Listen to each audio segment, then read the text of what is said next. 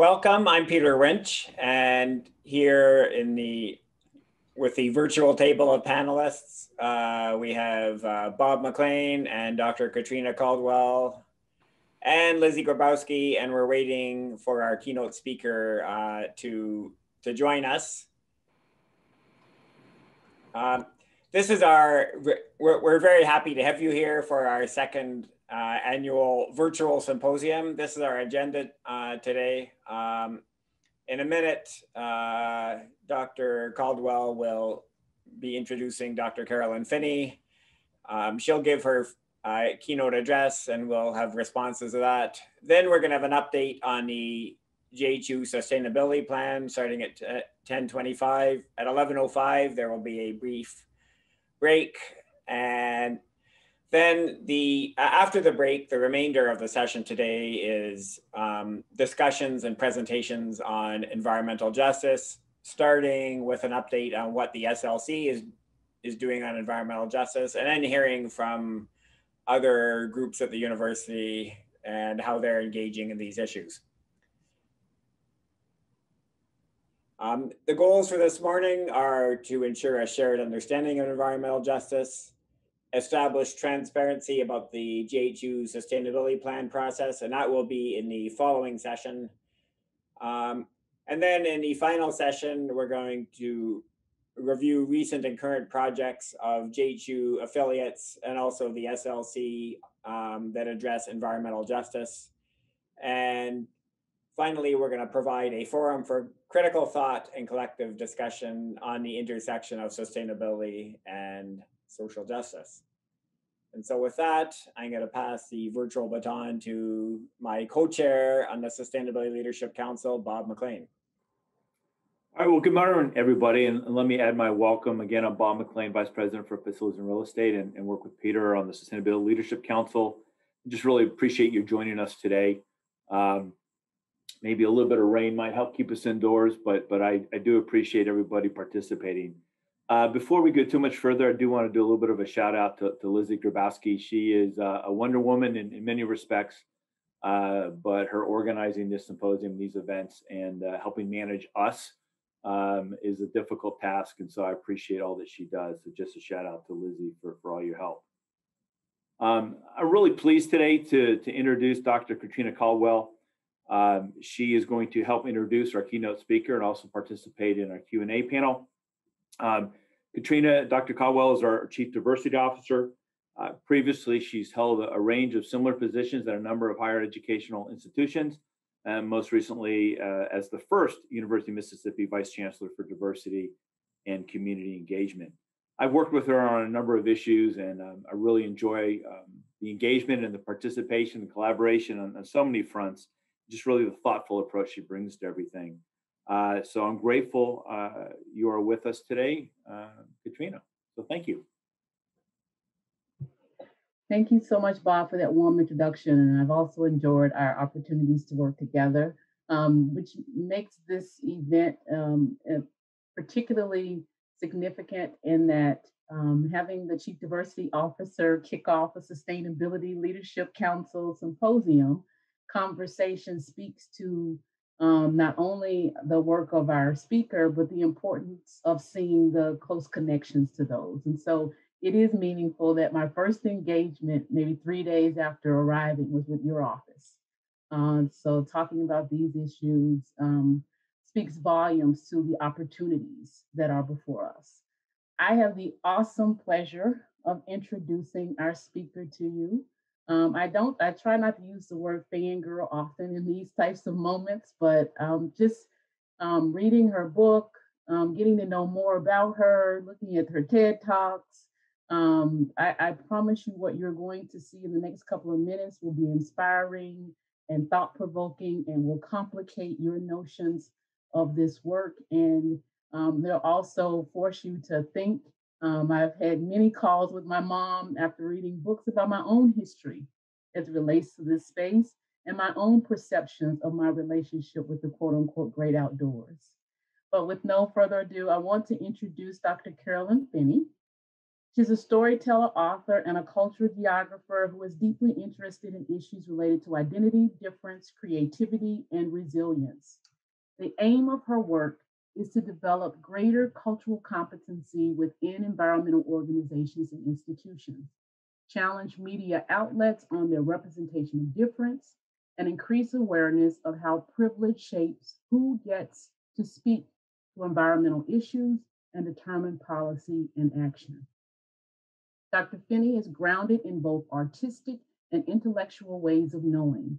She pursued an acting career for 11 years, but 5 years of backpacking trips to Africa and Asia and living in Nepal changed the course of her life.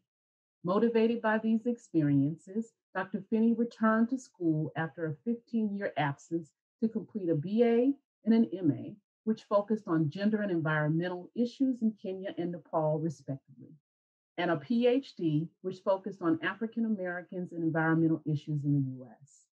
She has been a Fulbright Scholar, a Canon National Parks Science Scholar, and received a Mellon Postdoctoral Fellowship in Environmental Studies. She has worked with the media in various capacities, including The Tabby Smiley Show, MSNBC, and Vice News Tonight. Has written op-eds for Outside Magazine and Newsweek. Was a guest editor and contributor for a special section on race and the National Parks in Orion magazine. She has participated in a roundtable discussion with REI in the Atlantic, interviewed with various media outlets, including NPR, Sierra Club, Boston Globe, and National Geographic, and even filmed a commercial for Toyota that highlighted the importance of African Americans getting out into nature. Along with public speaking, writing, consultant, and teaching, she has held positions at Wellesley College at the University of California, Berkeley, and the University of Kentucky. She also served on the U.S. National Parks Advisory Board for 8 years, which assists the National Park Service in engaging in relations of reciprocity with diverse communities. Her first book, which I strongly encourage you to read, Black Faces, White Spaces, Reimagining the Relationship of African Americans to the Great Outdoors, was released in 2014. Recent publications include The Space Between the Words, A Thousand Oceans, This Moment, Self-Evident Reflections on the Invisibility of Black Bodies in Environmental Histories, and The Perils of Being Black in Public. We Are All Christian Cooper and George Floyd. She is currently working on a performance piece about John Muir entitled The N-Word, Nature Revisited, as part of a Mellon residency at the New York Botanical Gardens, and is the new columnist at the Earth Islands Journal. She's also currently an artist in residence in the Franklin Environmental Center at Middlebury College. It gives me great pleasure to introduce to you Dr. Carolyn Finney. Dr. Finney? Dr. Caldwell, so nice to meet you. Thank you. I'm sorry, I always laugh when you hear somebody reading. I'm like, damn, I'm tired already. That's how we roll up in here. That's how we have to roll with this work. Anyway, it's nice to meet you. Thank you to everybody here at Bob, I have to see everybody say Bob McLean, Peter Winch, Lizzie for reaching out, and Julian for reaching out, and all of you that are here today. I wish I was there in person. I think I've been saying that a lot the last year because I've been up here in my little box up here in Burlington, Vermont. But I'm glad we can have this conversation. So thank you for that. So when you see me look down, I have notes, but then what happens is I don't pay any attention to them, but they're supposed to keep me in line. So there's some things I want to say. So thank you for all of you for being here. I've got a lot of things on my mind. I want to start off with a couple of years ago, I always say a couple, and actually that could be 10. And it was more like 10 years ago, 2010. I was on a panel. I was in Oregon, and I can't quite remember which university I was at the time, but I was there with a few other people. And I was on this panel, and there was another person from academia on the panel with me. He wrote Slow Violence. He's really amazing. I'm just spacing out on his name for a second, but he's really amazing. And there was an activist, Susana Almanza, a Latinx activist who was from East Texas. She had just won some big award for her environmental justice work that she does down there. And one of the things she said, it was a quote from her that I really appreciated, where she said, I'm looking down at my paper. She said, when someone asked her a question about collaborating with those who work in academia, she suggested that we need to, quote, take off our shoes and remember what it's like to get dirty. Okay, so I want to start from that place with respect to most of you, if not all of you, who are grounded in academia in a very particular way, or in relationship to it, like myself, because my relationship has changed over the years for a lot of different reasons. And what does that mean to really take off our shoes and get dirty? Now, one of the things that Lizzie and Julian asked me to do was to give a definition of environmental justice, but being the way that I am, if you know me at all, I'm gonna wait till near the end to give you that definition, my understanding of what that is. So just hold that thought in your head for a moment. I want to show you some images. I just completely forgot as I was going on there with my little introduction that I had some slides. I'm not going to show all these slides, so don't get worried. But I do want to put a few things up here. So here's my title, right? The question of justice, Black faces, white spaces, and playing the long game. Stories of now. Okay, so I always have to start with where we are, no matter what it is that I'm talking about, right? I always have to start with where we are. This past year, I don't have to tell any of you on here the challenges of this past year. For me, right, the pandemic, right, loomed heavily. You know, I'm since fall of 2019, I moved to Burlington, Vermont from Lexington, Kentucky, because of my residency at Middlebury, which is actually part-time on purpose. I was on a plane every week pre-pandemic, 2 days a week, I'd be down in Middlebury, which is about an hour away. And then I'd be getting on a plane to have these conversations and do this work in different parts of the country. And of course, last March, all of that changed and slowly shifted to virtual. When George Floyd was murdered, and Christian Cooper had his skin weaponized against him when he walked into Central Park, that was when The Guardian reached out to me. That was last June, and said, would you write a piece? What's funny is they actually said, would you write a piece about Christian Cooper, since it had a clear and explicit environmental component?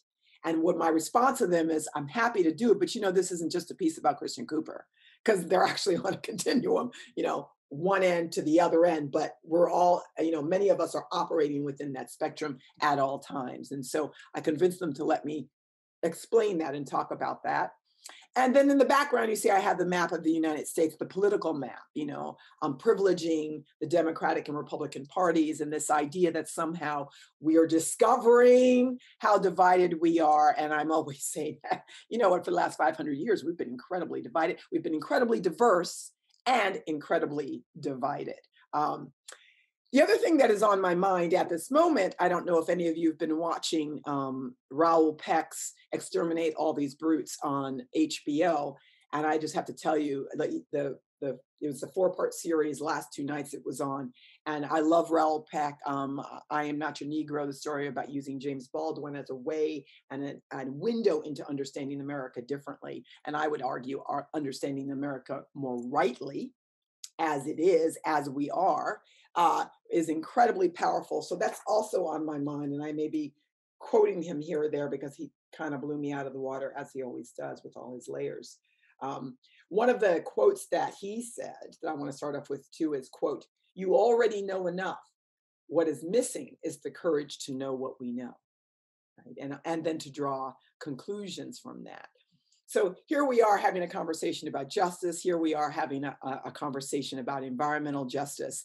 And I know that sometimes we're like, well, we don't know. There's certain things we're not aware of. And I give everybody that, myself included. We don't know everything, right? We know what we know. But I also agree with Raoul Peck that we know enough. It's like it's been laid out in front of us for the last 400 years. If we think we can say we don't know, I just don't think we're being honest with ourselves. But something else that I want to say about that, which is, I'm going to go to the next slide first. Oh no, yeah, I'm going to come back to that in a second. I want to say that I understand that we also have a perspective and a point of view that we come from. It's something that I always say, right? One of the things that I've been doing this last year, I mean, I do this every day, all day, but everything exploded in a way that I had never seen previous to this last year in terms of my being asked to engage. So it's everybody from outdoor retailing businesses to government agencies to museums to academic institutions to nonprofits to faith-based institutions to art-based institutions. It has been an incredible ride of predominantly white organizations, not always, but predominantly white organizations mostly, who do environmental work in the broadest sense. You know, the camera's on, the lights are on, we can see you. We know what, we could always see you. But now everybody can see you. And you've got people, many with really good intentions, some not so much, let's be honest, but wanting to try to understand and engage what that means to do this work differently. You know, also the question of justice, what does that look like? And not just out there in the world, but in here, right? Within the organization, the institution, the agency, where often power and privilege sit in a very particular way. And also, what does it mean internally? Because all of these places, institutions, organizations, communities, they're made up of people, individuals, human beings, right, that have agency, just not the same agency at the same time in the same way. So part of this for me is how do we really start to break that down and understand what that is and understand how we each show up. So in one of these conversations a couple of weeks ago, it was a white man who, a very nice guy. He was a part of a little Zoom group we were talking. We considered ourselves around the same age.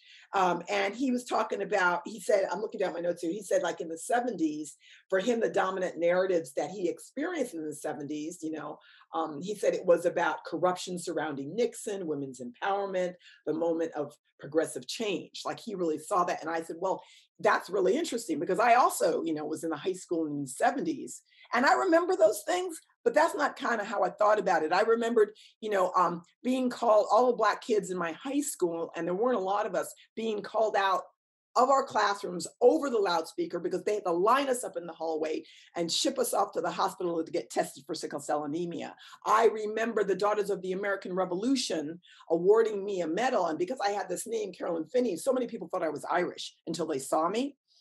And, you know, there may be some in the background somewhere, but you know, that's not how I identified. And when I show up at that table and that very conservative organization and those white women sitting behind there looking kind of shocked and surprised and not very happy about the fact they have to hand me a medal for the civic duty that I was doing as a kid. I have a lot of stories about that time, but they are not the same stories that stand out. And so part of this for me is also asking the question of where you stand, where I stand. Where do you stand? Who are you, right? I mean, it is really easy, in my opinion, to actually externalize, you know, what it is we need to do because people are dying. That's absolutely right. People are dying. People are dying every day, all the time. And on that continuum, you have a whole lot of other people that are feeling insecure about who they are and where they are at any given time in this situation, right? But to do that, in my mind, authentically, from a real place of building relationships of reciprocity, you first need to know where you stand. Okay, we should get all serious. So you're all wondering why I love crap country. And I've been popping this in there in a lot of my presentations because yeah, I'll tell you why. So I won't give away what Lovecraft Country, what happens in this. This is one of my favorite series of 2020, man. It blew me out of the water. The series was built on the stories of H.P. Lovecraft, who wrote a lot of weird and science fiction. And then it got transferred to the screen in this one season series. So the thing about this series is set in 1950s, right after the Korean War. It starts off in Chicago and it centers on this extended African-American family. And in the opening episode, you see that you get to know this family a little bit and they're about to take a road trip. They're going to take this road trip to Massachusetts, as a matter of fact, because there's supposedly this white family that they're related to that practices magic. And, you know, because this whole thing is like Indiana Jones meets Lara Croft Tomb Raider. There's monsters, there's witches, there's magic, there's a whole kind of thing happening. So they're going to take a road trip. And like any human being, regardless of skin color or identification, right? They're excited, they're nervous, they're like, what's going on? So they're all piling in the car. And the Black matriarch of the family isn't going to go. because they have a young child. She'll stay back with the young child, but it's a sunny day. Everybody's excited, right? As they climb into the car, she casually pulls out a notebook. And it's almost a throwaway moment where she's saying, let's just make sure you have everything you need here, right? And do you have extra blankets and food? And they're like, we got it, we got it, we got it. They're doing that thing that people do, right? What blew me away is that she's referencing the Green Book. The Green Book at a time when if you were Black, if you were non-white, you were not traveling anywhere you wanted free of charge. You better make sure you have everything you need. So in case you needed to eat, go to the bathroom, find a place to sleep, you could do that within your car. You didn't necessarily have to pull up into a town because you didn't know where you were, because this was during Jim Crow. This was during segregation. There's no way you can tell the story and center it on Black people without considering that they have to consider that as well, which didn't diminish the story at all. The center of the story was this adventure they were about to go on. A little bit further in the scene, they're down the road. I think they've hit Massachusetts at this point, and they get pulled over by a white state trooper. And it's a few minutes before 7 o'clock. The sun's about to set. And he says to them, do you know where you are? And they kind of say, yeah, they were looking at the map. And he said, well, this is a sundown county. And if you're caught here in the next 7 minutes, I can't make any promises to you what's going to happen to you. Because sundown towns are a real thing. They were a real thing. Some would argue they still are a real thing. If you are non-white, and in particular, if you're Black and you're caught in some of these towns after sundown, it's open season on you right there. And later they do run into real monsters in the woods, and there's blood and gore and all that stuff happens.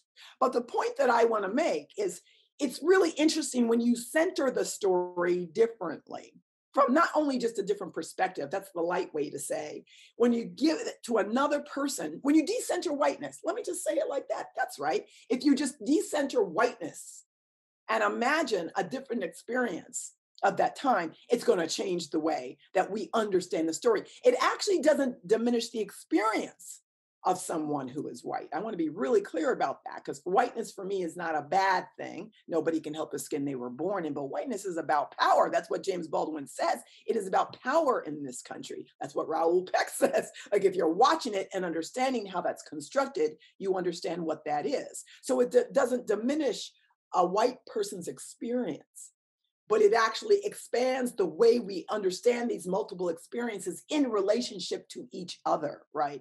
And the power of that, and also the challenge of that as well. The other thing that I want to mention just really briefly is the idea of, if I think of representational justice, really, again, who do we see in these stories that we tell? Because the mainstream environmental movement, do I even need to say this? Who do we see, at least historically, who have we seen in the way environment has been defined, the way who gets to show up in it, who gets to decide what counts as useful knowledge in spaces of knowledge production? It goes on down the line. The way that we create that knowledge, the way we talk about it, the way we hold it, what we prioritize, what we privilege, it just rolls down to legislation, education, and just the way we even think and look at each other on the day-to-day. It was an article I read a couple of weeks ago in the Paris Review. It was written by a Black journalist named Maura Cheeks. And she was talking about the writer and thinker Fran Lebowitz, as well as the writer and thinker Toni Morrison. And Fran Lebowitz had been saying she doesn't understand why people want to see themselves in books, because books are supposed to be doors. And then she got in this conversation with Toni Morrison about it and said, I just don't understand why people want to see themselves in books. They're not supposed to be representations. It's supposed to be doors. And actually, Toni Morrison said to her, but I am my reader. And Fran was like, no, you're not. And she's like, yeah, I am. And Maura Cheeks, the Black woman who wrote the article, said, Fran Lebowitz just doesn't know what she had, because she's always been represented.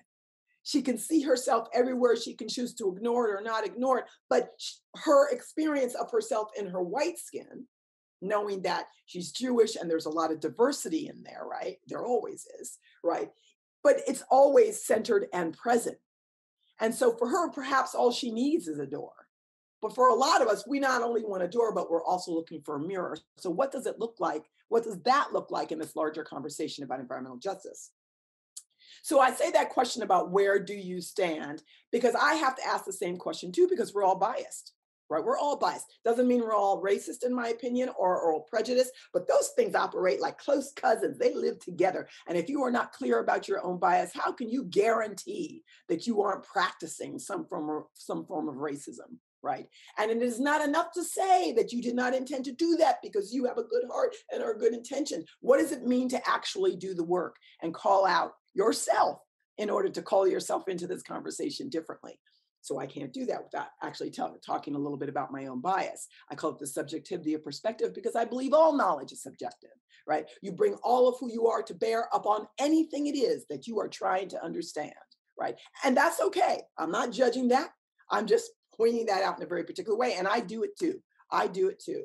So I talk about how my parents, Rose and Henry, grew up poor, grew up Black in Virginia in the 30s and 40s and 50s. So during Jim Crow segregation, they have a high school education. My dad went off to fight in the Korean War. So I usually start this story at the same place Lovecraft Country starts their story right after the Korean War. When he returned from that war, he tried to get a job in Virginia. The job he tried to get was with the Park Service because he saw a park ranger in a park ranger uniform. He thought that looked like a great government job. And so when he went to apply, they said, oh, we're sorry, but we don't hire Negroes. So he, like a lot of other Black people, and my mother decided we're going to move north. They went to New York. My father had two job offers. One, he could be a janitor in Syracuse, New York. Syracuse is about 5 hours north of New York City, which I'm sure many of you know.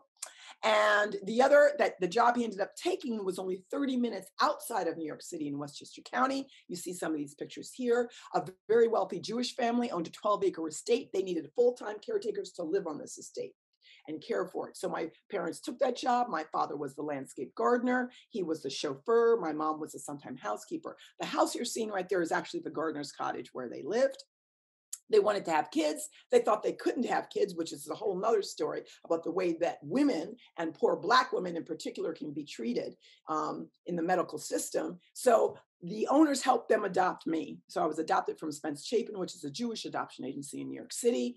And then what I always say is they relaxed and had my first brother, and then more relaxing happened and they had my second brother. So here we are in this very wealthy, all-white neighborhood. Harry Winston property down the street, Schaefer Beer next door, Wingfield Golf Club right around the corner from this. We're the only family of color in this neighborhood until the 1990s, when a Japanese American woman moved in for a few years and then she moved out.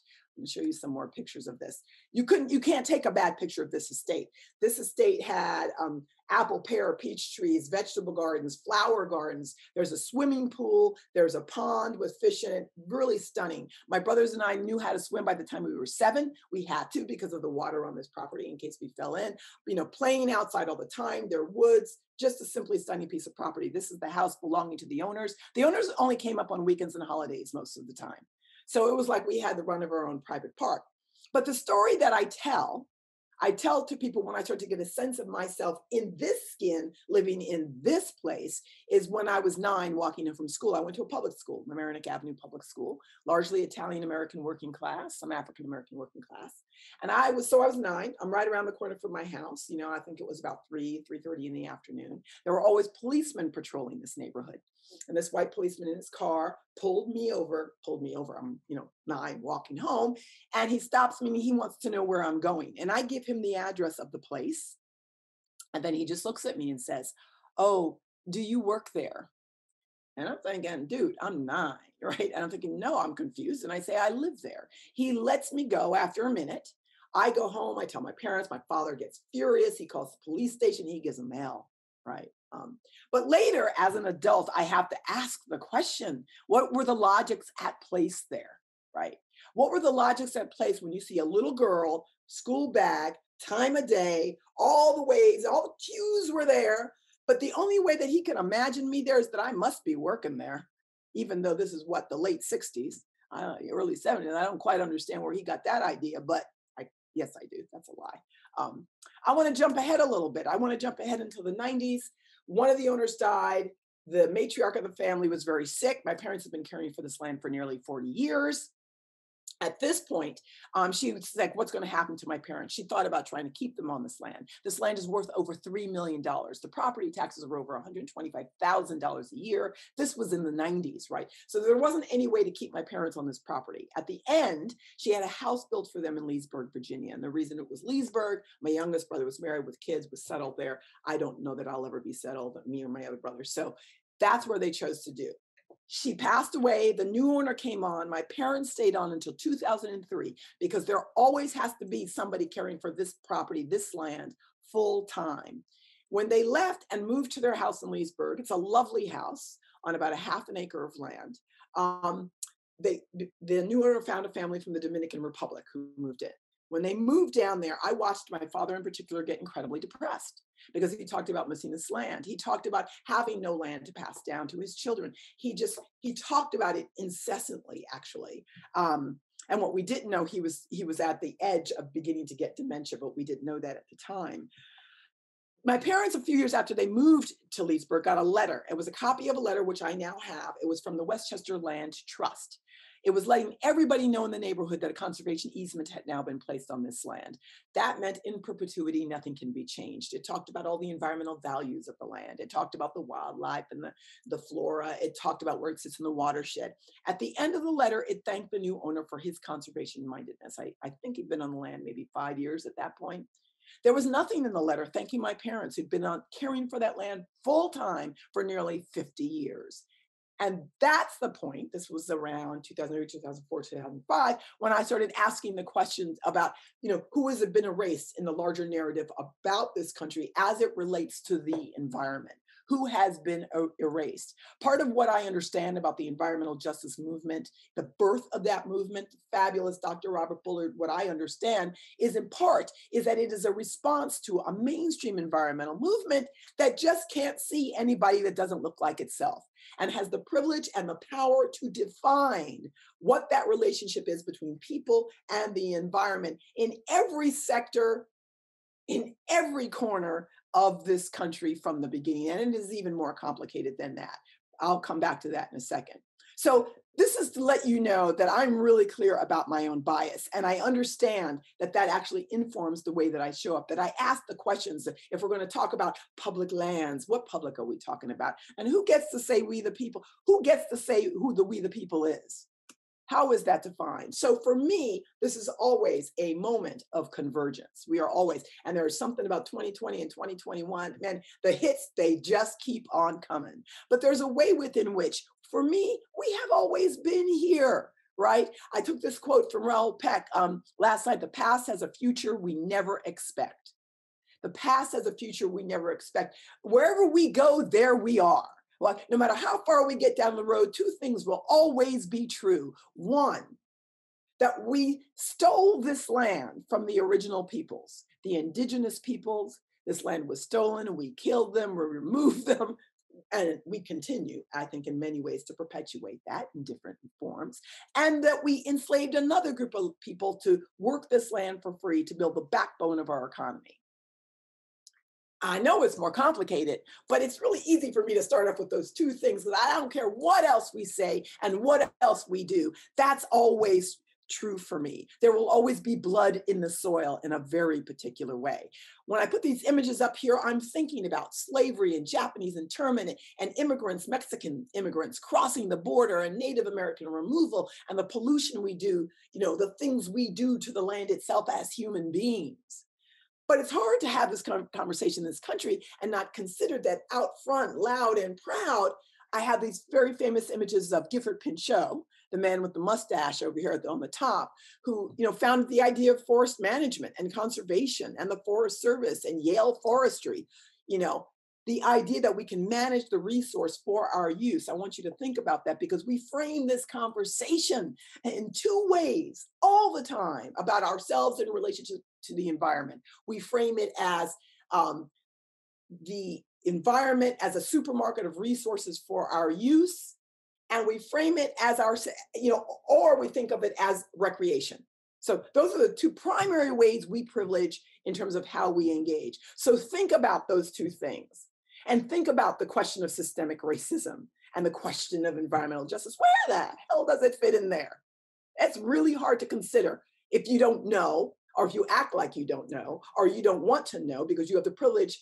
What do I always say? Privilege has the privilege of not seeing itself. What does that mean to actually consider how it fits in there? Let alone the idea that if you ask an indigenous person, that we have never been separate from the environment in the first place. We are actually part of it, which changes the relationship, and it changes our actions in relationship to that place, right? Over here, the other picture, the famous picture, is President Roosevelt and John Muir. That's 1903. It's overhanging rock in Yosemite. You're imagining them having this conversation about land, parks, wilderness, all these things. I don't want to necessarily take anything away from them in order to make the point, right? They're having this conversation about all of that, but what else is going on at the same time? I believe this picture of Gifford Pinchot was late 1800s. So all around the same time, I'm always asking what was going on at the same time. I think about a few years before that, 1862, the Homestead Act. I never thought about the Homestead Act before this, but the Homestead Act. For me, that started to really solidify and codify that relationship and link it to power in a very particular way. For the most part, if you were of European descent, you could come over here, that gun could go off at midnight, you could go out and put your stake down on up to 160 acres of land. And if you stayed on it for 5 years, if you farmed, if you built a home, that land was yours, free and clear. That cannot happen anywhere in this world. And land is never just about land. It is about economic and political power. It is about the right to say that you belong. It is about the right to have a legacy to hand down to your children. And but 3 years later, Emancipation Proclamation, when enslaved Africans are freed, they're originally given 400,000 acres of land. And then white plantation owners said, what have we done? We just gave people who were our property 400,000 acres of land. And land is never just about land. It's about economic and political power. It is about legacy. It's about the right to say you belong. I don't think so. And they took all that land back. And while you have a few African-American homesteaders, you do have a few, right? Never, not anything like the numbers of people of European descent. And I'm really careful not to also take anything away from the European immigrants, many of them who were forced to leave where they came from, who took a risk to came over here. Something like 60% of them died taking that risk for themselves and their family. But I also have to ask the question, who had to be removed from that land in order for them to have that chance? Wow, if you ask me, this is where all our troubles really started. Well, they really started when Christopher Columbus lost his way and then had the privilege of defining what this place was based on his perspective and point of view with no consideration for the people that were always here and the nature, the non-human nature that was always here. I'm on a roll now, I don't even know what's happening. Okay. So for me, it is this, we can have a conversation about environmental justice, but that justice in part is embedded in our willingness to confront our history, because again, wherever we go, there we are. What does it mean for us to show up now and have this conversation? What does it mean for me to do it? I start with myself. What does it mean for me to do it? How real can I be about this? I've been saying, the first chapter of my book, I'm not going to go through the whole thing, but I wanted to start here about Bamboozled.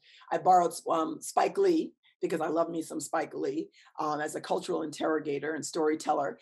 The idea he's talking about, we've been bamboozled as it relates to the ways in which we think of African Americans in the media.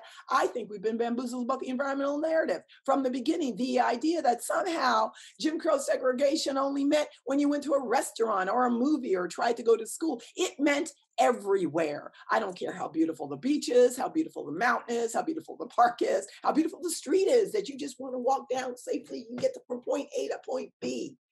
As though that is not part of the experience. In part, that's why I understand folks like Robert Bullard and activists back in the 70s and 80s were in part responding to that and saying, it isn't only about this. It is also about this, who we are in relationship to each other. Oh, how am I doing for time, y'all? Because I've talked a lot about representation. So I'm going to leave this alone for a minute and somebody can ask me about it and I can come back to it. What I want to say in this vein is that in 1964, when the Civil Rights Act was passed, a powerful thing, and as a young Black person, I understood really loosely what that meant. It sounded like it meant, more freedom, more opportunities for Black people to show up. What I didn't know until I was doing this as research at the same year, the Wilderness Act was passed. I didn't even know what that was before, And so I looked closely at the two pieces of legislation, equally powerful, equally committed groups of people coming in. Howard Zahniser and his People for the Wilderness Act, all the folks who sat down for the Civil Rights Act. What's really interesting, in particular in the Wilderness Act, is the language.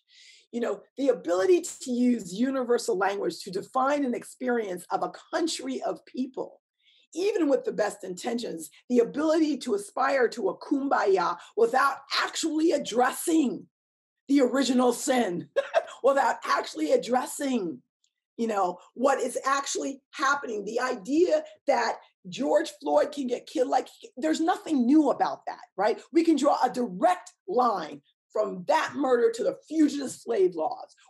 We can draw a direct line from redlining to understanding why we're not seeing green spaces and healthy spaces for Black and brown and poor people in their neighborhoods. There's direct lines all over. There's so many direct lines, you can get lost even walking in a direct line, right?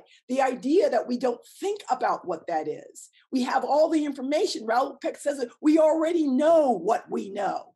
Now, what are we willing to do about it, right? Somebody can ask me about John Muir and Christian Cooper, but I'm going to move on. I'm going to move forward because I want to leave time, making sure we have time for questions. I always ask the question of what are we trying to sustain? Sustainability is a funny word, right? Because, it's like a lot of words these days: diversity, equity, inclusion, sustainability. It's like we say them over and over again. And for me, I have to continually interrogate. So I'm asking you, and I ask myself, what is it that we're trying to sustain? I know we talk a lot about that river, that beach, that ocean, that park. We even talk about community sometimes when I'm feeling fresh, sort of romanticizing that notion of a community. But really for me, this is about relationship, not just our relationship as human beings to non-human nature all around us, but our relationship to each other. And if we think we can make any changes externally from who we are and who we've been without dealing with who we are and who we've been and have it mean anything, we are fooling ourselves, as I believe we've fooled ourselves for the last 450 years. The power of this moment is we can actually do something different. I put both of these images up here. The white man is Ian Gibson. This is probably maybe 10 years ago now. I read about him online. He's a sport hunter. He likes to go to South Africa and hunt elephants for sport. And so I guess he can put the head up on as well. And I have a lot of problems with that. You can tell it even just the way when I'm saying it. He was 53 years old at the time. I read this article and it talked about how he went. With Black and white men, they were hunting. He got too close to a young bull elephant and he got gored to death. And he didn't die immediately, but he died, right? And so as I'm reading this, and then I fall into the comments because I'm reading this online, you know how that goes. And as I'm reading the comments were brutal. The comments were saying things like he got what he deserved, one for the elephant, and it just kept going on and on. Now, I love elephants. I don't understand sport hunting. This is a white man. I'm a Black woman. There were so many things different here. I was like, dude, I don't even know, dude, why you were doing what you were doing in the first place. But by the time, 30 minutes later, I'm reading those brutal comments, I was in tears. There was only one comment in there that had any compassion for the way he died and who he was. They weren't defending his right to hunt that elephant, but just that he was a human being, right? And it was at that moment I said, okay, here's where I got to do some work. This doesn't deny me my anger. This doesn't mean I don't want to hold him accountable, but I have to imagine he came from one of those communities. He has family, people cared about him, and it had to be a horrible way to go. And if I don't have any way to recognize his humanity, how do I keep asking others to see my own? And I understand that I have a leg up on him because I come from a long extended history where I have been denied my humanity, but still, I have the agency to make a different choice. I put him up here next to this young boy, which was linked to the story of Flint, Michigan, and all that lead in the water that politicians and a whole lot of other people in power knew for a very long time. And we have no idea what the impact is going to be on these children who are predominantly African American.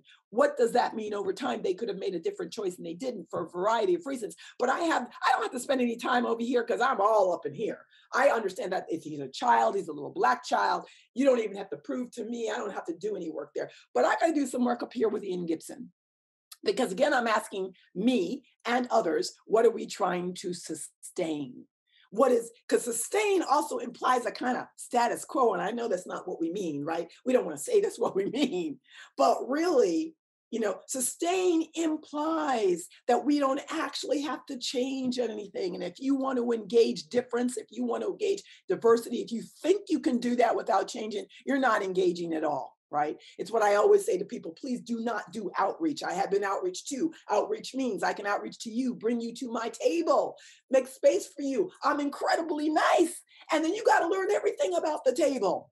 Right? You got to learn the mission statement. You got to learn the culture. You got to learn the language. We actually don't have to learn anything about you, and nothing changes. The thing I've been saying lately to everybody is like, look, as an organization, as an institution, as an agency, you do not have to throw out the baby and the bathwater. It's important. I actually don't believe in leaving anybody by the wayside, if at all possible, though in part, that'll be in part up to them.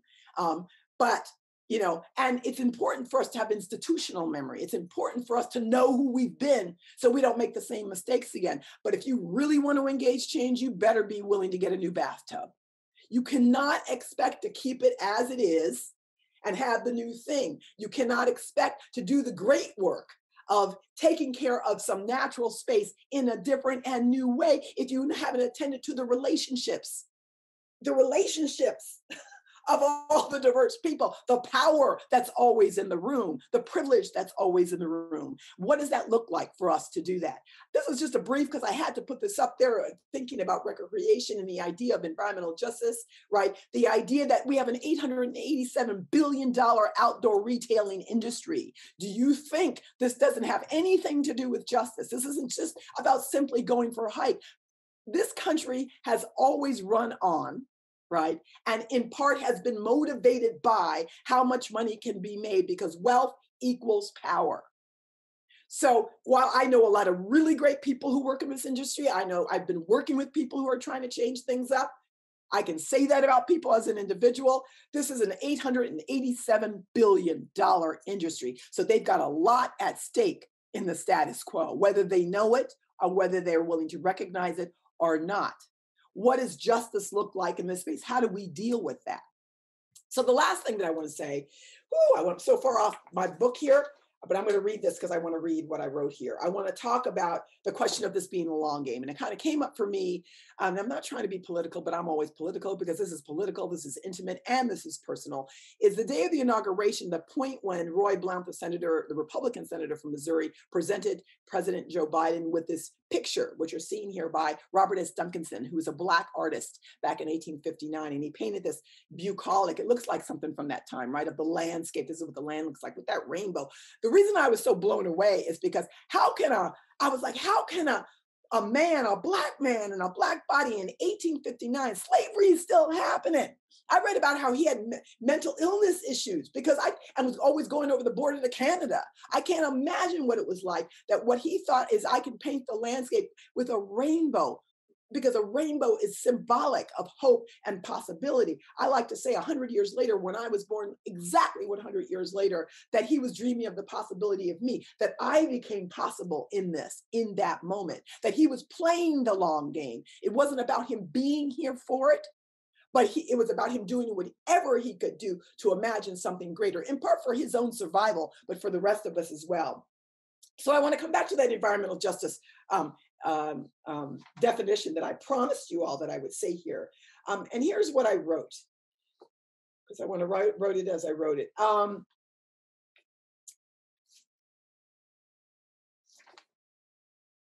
Environmental justice right here. All right. Okay. So what I wrote here was that it is, I can't find my notes here. Sorry, give me a second, because I really, really wanted to read this. I really, really wanted to read this. So one of the things, no, hold it. Give me 1 second. This is what happens when you go off book, but I'm going to say this thing. Oh, here we go. Okay. I wrote here, I understand environmental justice as a movement that originally responded to a moment and a narrative about the environment that ignored, diminished, and brushed over the realities of a lived experience with the environment that for Black, Brown, Indigenous, and poor people was in part defined by a history of systemic racism that impacted all areas of their lives, right down to the water they drink and the air that they breathe. It is about every child who can't breathe, and every neighborhood that has a food desert, and every toxic waste dump that pollutes the bodies of those who have no choice but to call it home. It is also about an $887 billion industry that continues to define what the environment is and who we should best engage around it and who gets a chance to prioritize it as they see fit. It is also about a media and a nonprofit industrial complex that with good intentions continues to fuel a myth of the white savior that overshadows others, right? And we all lose. All right, but for me, environmental justice isn't singular. It doesn't operate on its own. It isn't only about an exact and specific environmental issue. Systemic racism is in everything. Power and privilege is in everything. For me, it behooves us when we are selective about what it is we look at and how we do that. So how might we do that differently? I wrote here, we need our whole selves right now, right? I need not only your intellectual brilliance, but we need your heart. I need you to feel what it's like to be able not to breathe. Not only when a police officer has his knee on your neck, but when you live in one of these neighborhoods with one of these toxic waste dumps where you can't breathe. But it is also when you are denied your full humanity in the classroom, the conference room, the written page, in your job, the elevation of certain knowledge and narrative that obscures or erases other ways of knowing and being in the world. All of that carries over. It is like a domino effect. What do we privilege? How do we privilege? That for me is what environmental justice is. But the last thing I want to say is my favorite quote. One of my favorite quotes is from Cornel West. Justice is what love looks like in public. We don't say this a lot in a lot of agencies and institutions, that it's really about love. Who do you stand with? A couple of years ago, I was in the airport in San Francisco, and I was standing in line waiting to get on this plane, and there was a South Asian woman standing in front of me and two white women standing behind me, and then when we were told there was going to be a slight delay, and so you know how it is, you kind of turn around at each other and go like, oh my God, well, here we go again. Well, I got in this conversation with a South Asian woman who was physically kind of short and small, but man, when she started talking, she scared me. She was powerful. She said her job was, she had been to 75 countries. She goes around to businesses to talk about questions of diversity. But she didn't crack a smile. She wasn't trying to be friendly, but she was forthright. And one of the things that she said to me and the two women standing behind me, she said, empathy and sympathy are nice, but who do you stand with? And for me, the question of love in justice is everything, because when you love something, when you love someone, you're willing to go to the mat for it. That is about ride or die, because this is about ride or die. And you are willing to give up something for it, because if you think you can do this without giving up anything, this is not about anybody's comfort. There's been a whole lot of people who've been uncomfortable this entire time, which isn't the same as feeling safe. But this isn't about comfort. What are we willing to give up in order to get something new and different? That is what justice is. What am I willing to give up? Because I believe that you're worth it. So that's where I'll stop. Or otherwise, I'll take off from the seat. Thank you so much. Didn't I guaranteed that there was going to be challenge, thoughtful, provoking, a conversation shared with us. So impactful. I've been furiously taking notes over here. I'm so excited about this conversation. I'm going to invite Lanice to join us.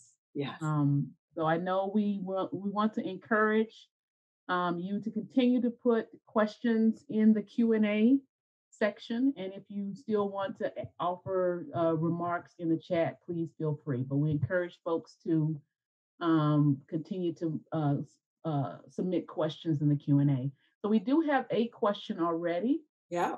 That we'll start with. I have a lot of my own, but I'm going to start with the one in the chat. Can you speak a bit about the appropriation of the quote cancel culture, end quote, narrative to justify racist thought and policy? Oh my gosh. Well, anybody who's heard me say, well, I can't even cancel culture. So first of all, that's a great question. Thank you for that. And cancel culture makes me absolutely crazy, because I'm just going to be blunt. I'm not asking people to agree with me, but bear with me for a second. So, I always ask people, what is the intention? What is the intention right? If you were clear about your intention, is your intention, what cancel culture means to me is that no matter who's saying it, we can cancel that person out. We can cancel that person out. That's all, that's what we can do. And then we're done. Then we can get back to business as usual, actually. And for me, cancel culture changes almost nothing, except that we canceled that person out. Because for me, what I recognize in particular from some people, it's about the intention is to get accountability. And I'm all about getting accountability. I want accountability, right? And I want accountability with change. I want accountability that actually is going to translate into something better, something different, right? I want accountability that's going to acknowledge a humanity that we all possess. And I'm all about, and some people need to be held accountable longer than other people. I'm all about that too. I understand that. Let's define what the accountability is, not spend our time canceling people out. That appropriation, oh my God, I'm going to say this, and I mean this kindly, is actually, it's kind of lazy. I'm like, it's kind of easy for some.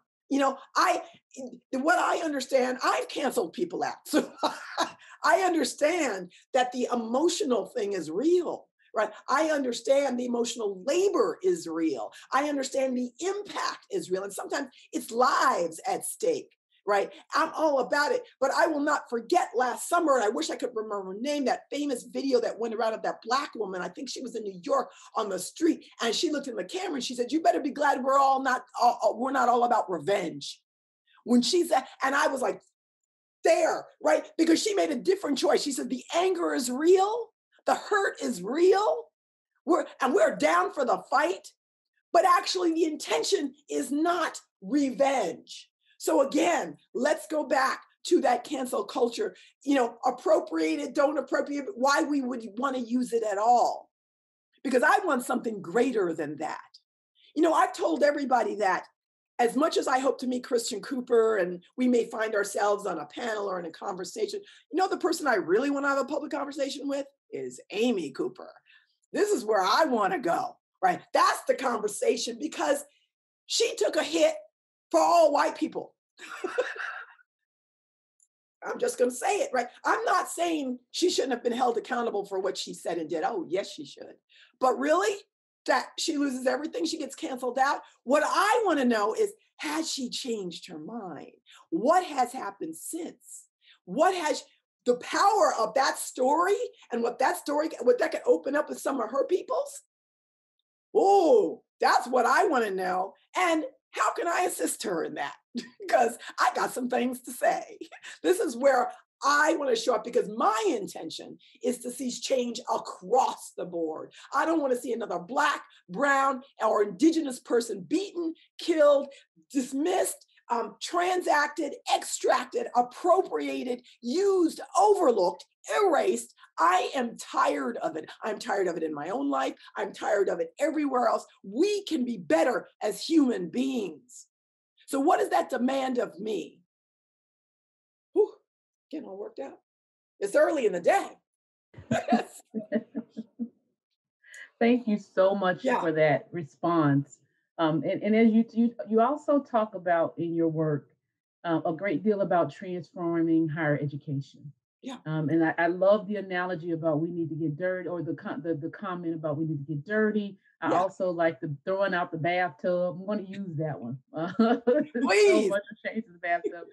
But also, you talk a lot about knowledge production and what gets privileged in knowledge production. And just because a particular publication is read by many people, does it meet the intent that it was supposed to meet, which was to change the culture, or change the way of thinking or understanding the world. So what are some practical ways that you've transformed institutions of higher education in your work, or your involvement with those institutions, and then just some things that we can think about moving forward and how we can make some transformation? Dr. Katrina, you are asking some really good questions. The audience is asking some good questions, taking me to church in my own way here. Yeah, this one's always I come at this question in a lot of different ways because I have bias about this with respect to, my returning to school, I understand the privilege of getting to spend time in an academic institution. I understand how it opened up my mind, opened up the kinds of relationships I have, the privileges that I have accrued because of that. And it's also important for me to say that in this body, academia nearly did me in, and I'm still traumatized by it. I'm just going to be honest, with institutions that fought over the way that I talk about these issues, how I wrote these issues. And it was a very public fight in one institution. It's very public. I talk about it all the time. And so I don't want to go down that road too far because it does have its own traumatizing effect, right? And my frustration, because there's so many great people who are brilliant, who spend time in academic institutions that I know, love, work with, and respect, right? So what does that mean? So for myself, it was like, how can I remain in relationship without being in it? I couldn't be in it anymore. It was like the Borg for me in Star Trek. It was like, you can only be here if you assimilate, because the understanding of diversity was not about difference, it was about assimilation. And I just couldn't do it anymore, right? And so my experience, the reason actually, Dr. Katrina, I like to call you Dr. Katrina, that I changed my bio at the bottom to say that I'm an artist in residence as opposed to scholar in residence.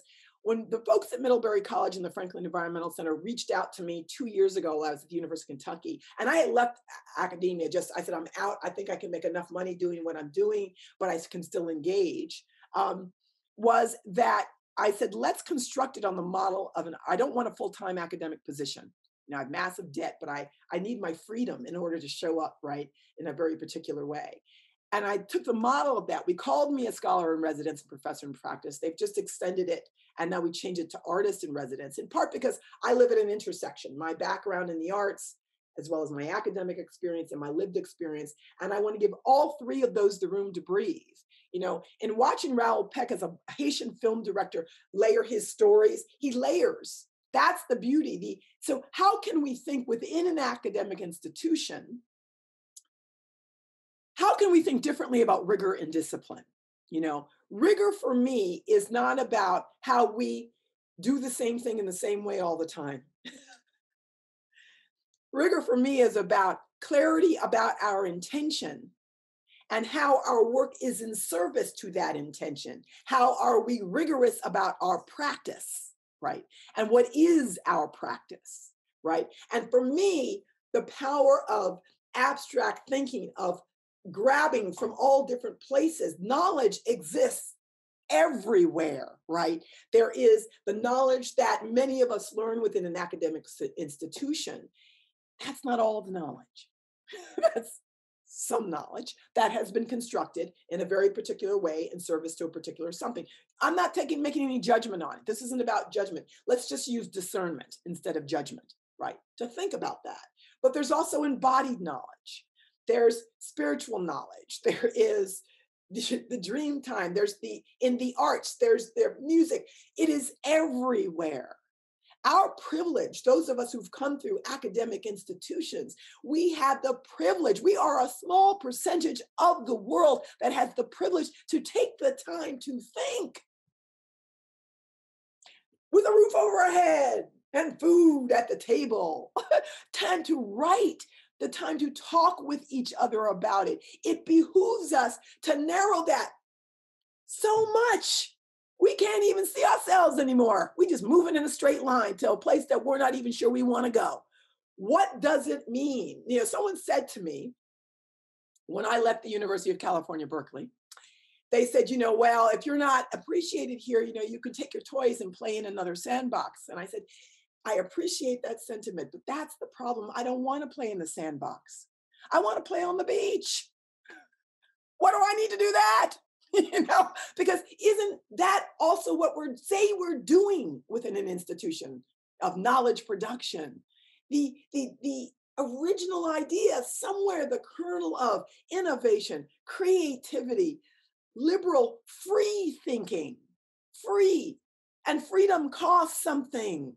And what does that mean? When I'm looking at me, I'm looking at Lanice, I'm looking at Katrina. 100 years ago, we would not have been allowed in most institutions to think freely, right?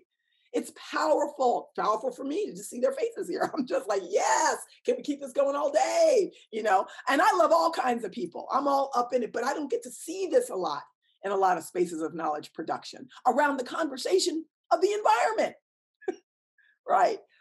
So for me, it's how can we develop practices? What does it mean to push that, you know, as a professor, as a student, as a staff person, knowing that everybody doesn't have the same power and the same agency in the same way? What does it mean for those in positions of power to actually use that power? And it's a risk. I always say a risk in order to gain, right? It's not a risk. You're not taking a risk because you're trying to hold on to something. You don't want to lose it. No, it's a risk in order to gain. And there will be some things lost. So what kind of practice of support can we develop for that?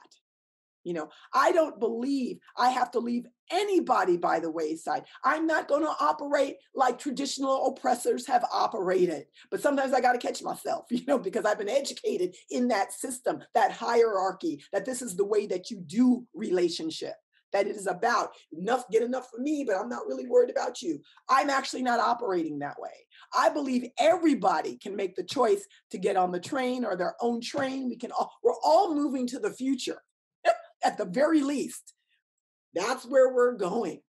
So what does that look like to do that together? And one of the better spaces to do it are academic institutions, because we train ourselves in some ways to actually dig deep and do it thoughtfully. I could keep going. You have to, sometimes you have to jump in. That was so powerful. I'm just trying to take it all in. Okay. I have another question from one of our participants.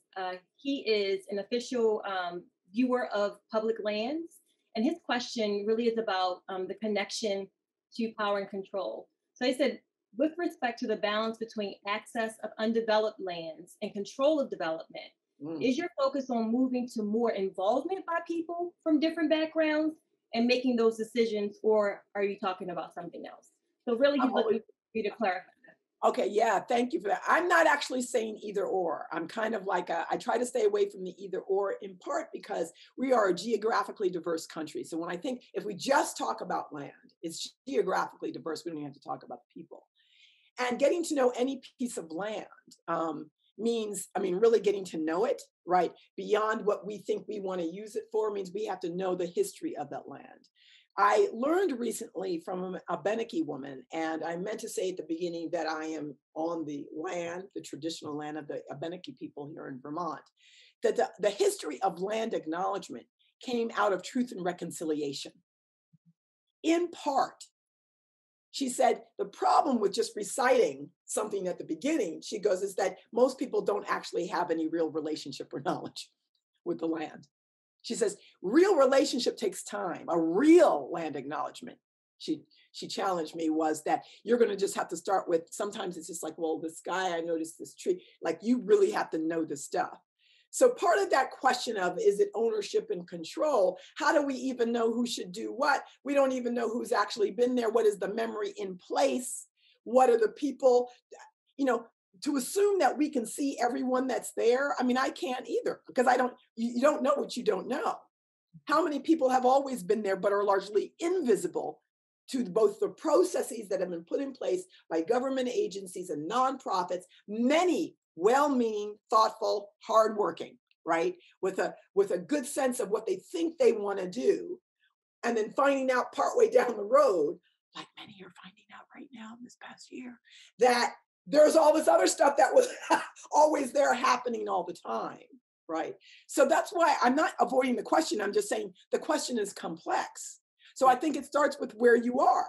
What's going on with where you are? What piece of land?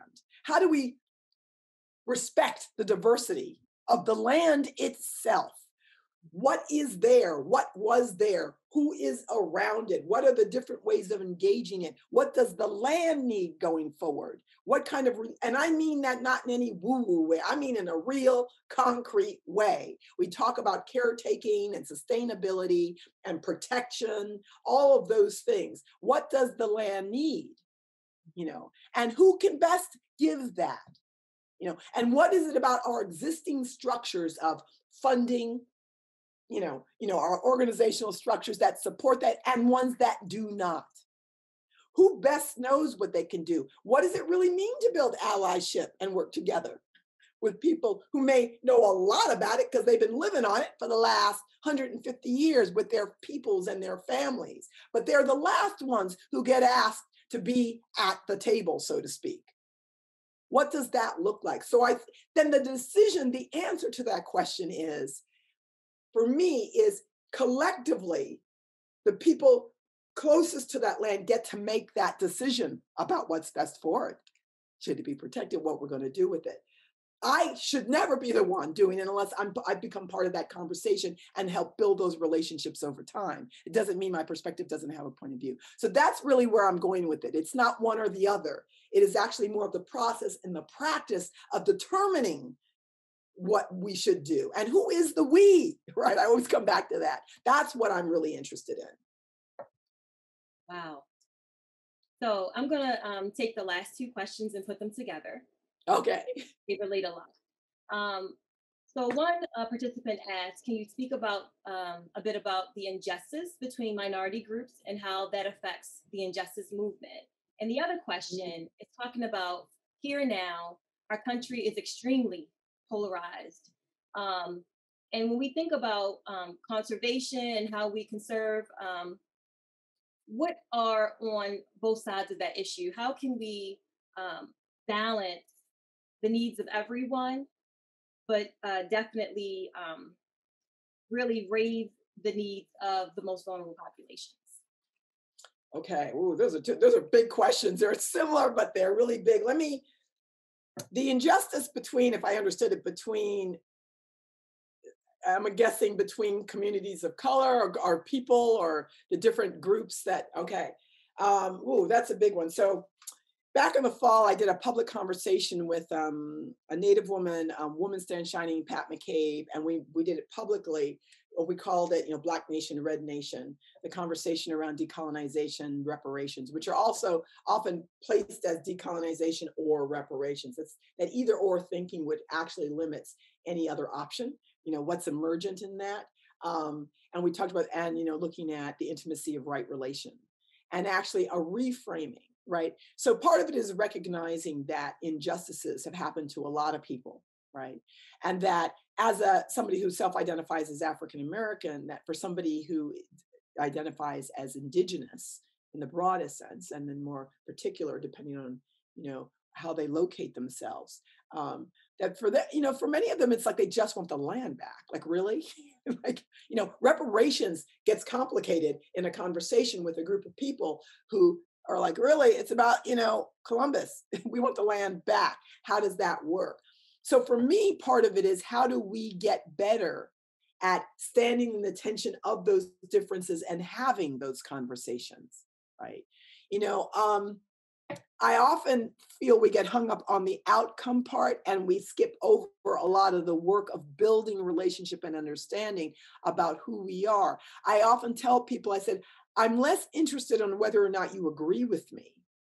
I'm more interested in how we can mutually create a space that allows both of us to wholly show up and see what might come out of that.